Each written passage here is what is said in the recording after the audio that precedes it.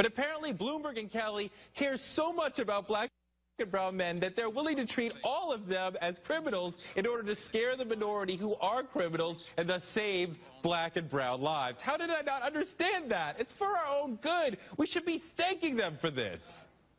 If a program like Stop and Frisk is abandoned, will people die?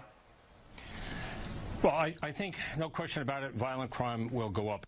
All right. Welcome back, folks. Heather McDonald. Thomas W. Smith Fellow at the Manhattan Institute and contributing editor of City Journal is here with us.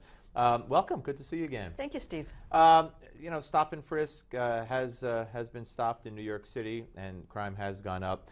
But I want to focus on St. Louis. You wrote a great piece about at National Review Online and also one at City Journal, talking about the police and unasked questions and unanswered questions and the whole thing. But when they protested the other day in St. Louis over the shooting of an armed black man who shot at a cop 3 times, and they protested that and said, no, he didn't have a gun, he had a sandwich. I mean, where are we? They're not only protesting that, they're saying it's racial profiling. that you actually are suspicious towards somebody who's running from the cop, turns around and starts shooting at you. We're at a position now, actually, you can laugh, but it's actually very scary, Steve. Because A, it's open season on cops. The very fact that this guy turned around and started shooting, I think, is partly due, at least, to the whole hostility that's being generated in St. Louis. But it also means that you have completely delegitimated the police. And society needs cops to protect us, to maintain public order. And if they are now viewed as engaged in racially biased profiling when they are simply going after legitimate criminal action, it's all over. It is. You know, I had Jesse Jackson on after Ferguson, and I said, are there any circumstances under which you would say that it was legitimate for the officer to have fired and shot at Michael Brown? He said, no. Well, that mindset is extended into this and has been you know, have borne fruit with this you know, saying that even if a cop is being shot at, he can't shoot. And you're right. But you know, proactive policing, is the title of your piece in National Review, is not racial profiling, and the cops are doing their job and protecting the minority communities for the most part. And you go to a community meeting in minority areas, and the first thing you hear is A, we want more cops. B, we want the drug dealers off the streets. And when you arrest them, they come back the next day. Why can't you hold them there?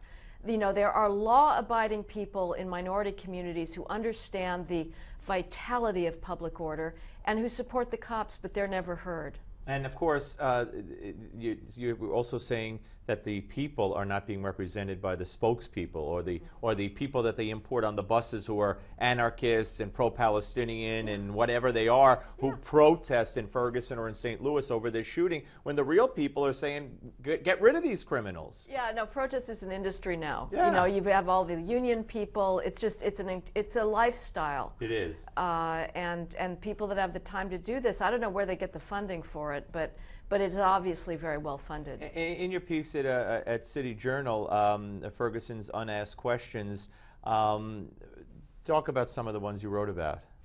Well, the biggest thing we've heard about is that police forces that are majority white are by definition racist and prone to abuse. And so everybody, led by the New York Times, but many media outlets have been going around and counting police force racial ratios and comparing them to their cities. What's never talked about are those police forces that are majority black and how they stand up. And here in New York City, we've been going through, the federal government is investigating the corrections officers on Rikers Island, which is the second largest jail complex in the city. And the government is alleging a pattern of abuse against adolescent inmates, tying them up to gurneys and beating them to within an inch of their lives. Now, maybe these are false allegations, but it's the left making the allegations. Well, the Rikers force is 66% black. Detroit just came out of federal consent decree monitoring 11 years for police brutality. Another majority black force. 2/3 black force. New Orleans as well.